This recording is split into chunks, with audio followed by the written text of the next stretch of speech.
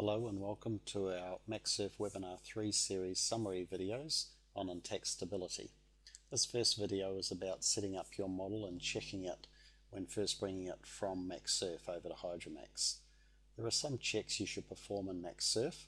The first of these are making sure that you have set up the frame of reference in 0 point.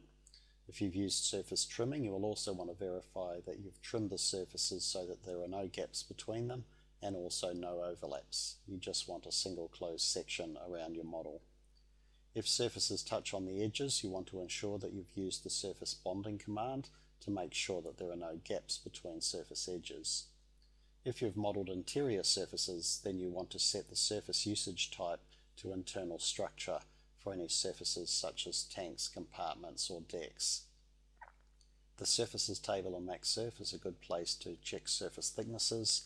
If you're working on a composite vessel, this is especially important as you may want to add the surface thickness or deduct the surface thickness for tanks.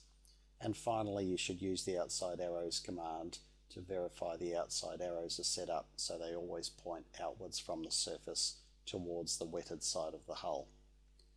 Once you bring your design over into Hydromax, then you'll want to use some commands which I'll show you shortly to walk through the hull sections and verify they have formed correctly, and also to check the curve of areas. I'll also mention that all of the hydrostatic data in Hydromax is saved in the Hydromax HMD file. That includes sections, tanks, compartments, down flooding points and so on. Let's move over to Hydromax and walk through the procedure for opening a design for the first time. So I'll close the design that I've currently got open, and opening a new design from MAXSURF, I would first choose whether or not I've used surface skin thickness in my model, and if I've used trimmed surfaces, I will want to turn on that option. Then in the longitudinal direction, I specify how many stations I want to use. For a commercial vessel, typically we'll want to use 100 or 200 stations. If we have a lot of shape or discontinuity in the longitudinal direction, we might use a higher number. The surface precision setting really only affects accuracy in the transverse direction. Medium precision should be fine for almost all vessels. It would be an unusual situation if you had a lot of transverse complexity that you would use higher precisions. That model will be loaded in and sections will be formed through the design, and we recommend that you just quickly run an upright hydrostatics analysis to run the analysis at the design waterline, and then switch over to the graph window and take a look at the curve of areas of the vessel. You will be looking for a curve of areas that's evenly varying and doesn't have any unusual gaps or spikes in it.